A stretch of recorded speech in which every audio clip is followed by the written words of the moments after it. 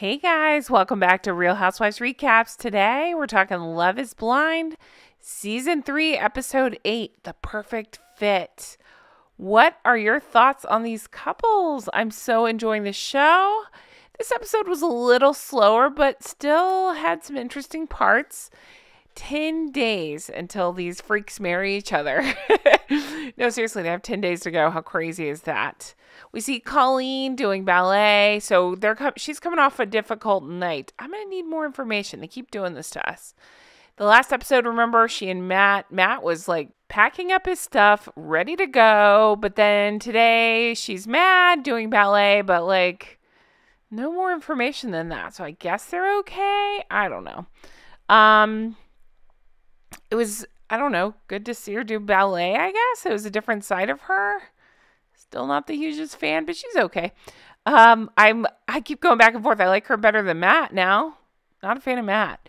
Okay, let's go into Bartise. That's what I want to talk about. Bartise is blaming everything on Nancy. It's so hard to watch. You know, I wasn't a fan of Nancy at first. She's grown on me.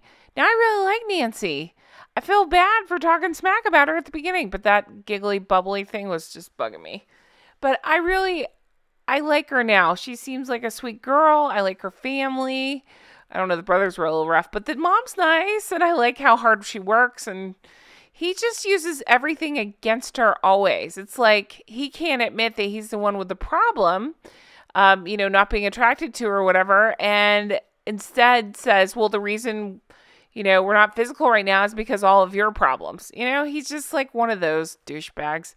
But he is saying that the issues they're having are more important than sex, which, okay, I hear it. Yes, that is true. But he's using every issue to be a reason not to get physical with her. And all she wants is physicality. Or not all, but she wants him to be physical with her like he was. It sucks. He cut it off and he keeps telling her he's not attracted to her. So that's hard to hear. She's more patient than I am. She must really love him and want him to work out, because how could you stay with somebody like that? I don't get it. She can do so much better than him. All right, we go to, let's see. We kind of jumped around here. Where am I? It was Z and Cole. Z, he brings her flowers, and Z annoyed the piss out of me last episode. I think I've said that episode, but she did. Remember, she was just like not listening and trying to start a fight and feeling very insecure, but they were sweeter this episode. I don't know spoilers, so I'm just guessing. I honestly have no idea what I'm talking about. I promise I have not read ahead because it's not fun for me to watch. I'm just telling you, I feel like, maybe I'm wrong, they're showing the gushy parts of these two right now to hook us in, and they're not going to work out. They shouldn't work out, I don't think. I just don't think they're a good couple. We see just a glimpse of Alexa and Brennan. I want to see more of them. They keep, dangling them, but then we don't get to see much of them. But he's gone to meet her friends. It seems to go well. They seem to like him. I got to say, Brennan's looking good here. Let's see. Sorry, I just lost my spot. Okay, Alexa takes credit for this because she says that she dressed him tonight, and I'm saying she did good. He looks really good there. His hair is a little weird to me. If you see the back, it's a little strange, but there he looks really good. I like that dark green on him. Okay, the funniest part of this scene is her friends seriously thought he was the camera guy. They're shocked that she's with him and says that's not her typical guy. But he says he's ready to say I do. He seems to make a good impression. We go to Colleen and Matt. Did I just say Maureen? Colleen and Matt. So he's scared because of his past. Remember, they beat it into our heads that his ex-wife cheated on him. And it's terrible. It sounds like she maybe got pregnant because of the cheating. I don't know. It's terrible. She's meeting his friends. Matt scares the bejesus out of me because he gets so mad. He seems like a nice guy, but he just seems like an angry person. So I'm saying, even though Colleen's not my favorite, Colleen, run away, dance away. She is meeting his friends. They call him 2-Date Matt. His friends say he's an emotional guy and he cares. So I guess that's their way of saying he's a bastard. Raven and SK's mom. So they go shopping. The idea being that, of course, SK and his family are from Nigeria. and Raven's from America, so they're trying to blend the cultures. So she doesn't want to wear a Nigerian dress, totally understand that, but she's agreed to have this Nigerian headpiece, and it's just a way of like compromising and showing some culture. Now, during this, they talk to her about being respectful of the family name and that you need to humble yourself. Okay. She did not look happy at all. I say this all the time. He is such a nice guy. I actually really like SK. He's one of my favorite guys on here now. Raven just doesn't seem to be that into him. So when they said that, it was just more reason to be like, eh.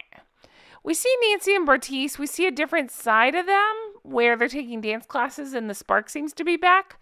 She even says to camera, oh, no, it's not yet. I guess after this, they started getting physical again, so she's happy. But I'm like, girl, if it went away that quickly, it's going to go away again. He's saying the bare minimum and pretending like he wants to be with her. And then she gives him a big thank you for bearing your heart. So I think she makes him feel good, so he likes her for that, but I don't think he's really into her. I think he's into himself. Z and Cole, she gives him a lock, and there's a really funny scene. It actually tricked me. They wanted to lock their initials on this bridge, and he drops the lock in the water, and she freaks out, and I was like, oh, God, here we go. It was a joke. He had an extra one in his pocket, so it's all good.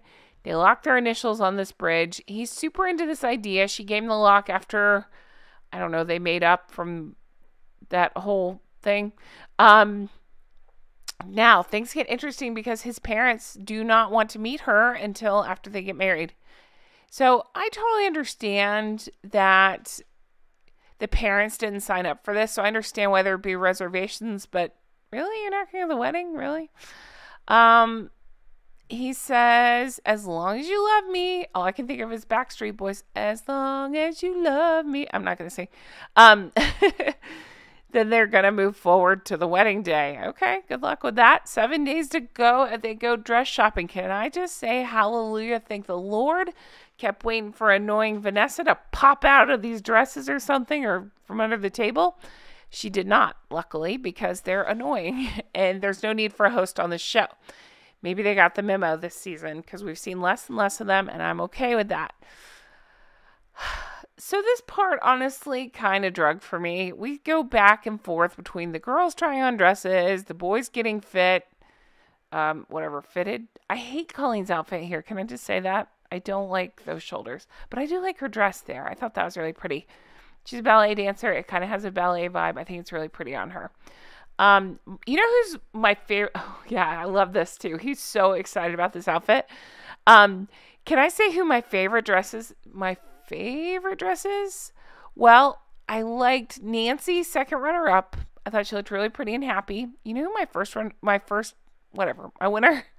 Alexa. I actually loved her dress. I did not mean to get an unflattering photo. It's not great, but the dress itself is very pretty. I don't remember what you call that. It's been a few years since I've been wedding dress shopping, but it's like that column dress or whatever. It's just, I thought she looked beautiful.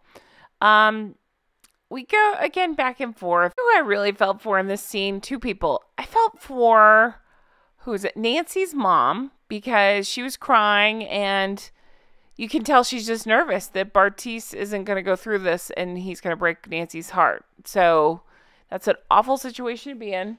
I also, even though I don't like Z, I felt for her because she doesn't have her family here. Oh, there she is in that beautiful dress. She doesn't have her family here. Her sister is in England and she FaceTime, and her stepmom came. I love her stepmom, by the way, the sweetest lady ever. And you know, it's gotta be hard. She was saying her mom's there in spirit, but I really did feel for Z. It's a tough situation, right? To be trying on wedding dresses. But her stepmom seems lovely, and it's really sweet that she took care of her since she was 13. So I'm glad she at least had that in her life. That's amazing. We go over to Raven and SK. They have 7 days to go, and I'm telling you, everything SK says to Raven pisses her off. He asks about the dress fitting, and she gets pissy and corrects him and says, no, we're dress shopping. So she's struggling because she doesn't have family there. And remember, they're not into this situation at all. They don't support it. Well, he's struggling because he wants her family there. And I know I'm an SK fan, apologist, whatever. And I love his mom. So I think he's a good package. He's smart. He's funny. He's got a great mom. What's not to love? And they're trying to be, I felt like, maybe I'm overthinking it. I felt like he was trying to be sweet with Raven, right? And he's trying to say, family's important to me.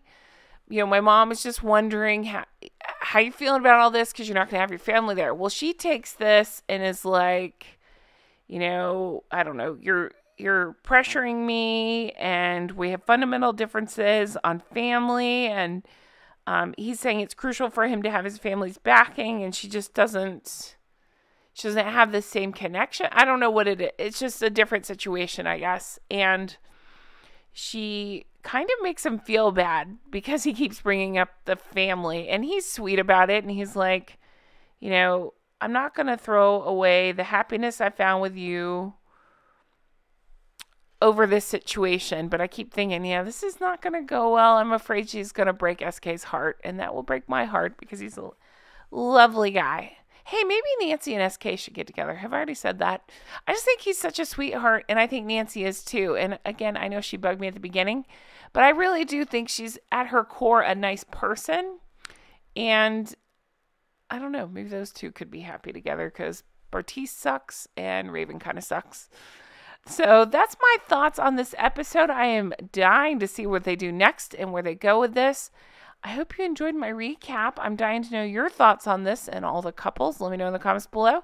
If there's a show you're obsessed with, let me know that too, because I love finding new shows. And if you want to further support, definitely check out Patreon, patreon.com/Real Housewives Recaps. $5 a month. You get access to my whole catalog.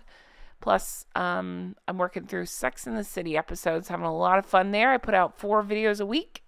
So, yeah. Definitely check that out. Thank you guys so much for being here.